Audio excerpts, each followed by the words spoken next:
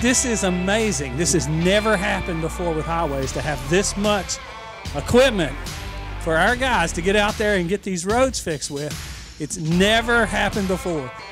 I have never seen a place that had this much brand new equipment, and this is only a fraction of it. There's all kinds more coming, and more coming, and more coming. You do great work.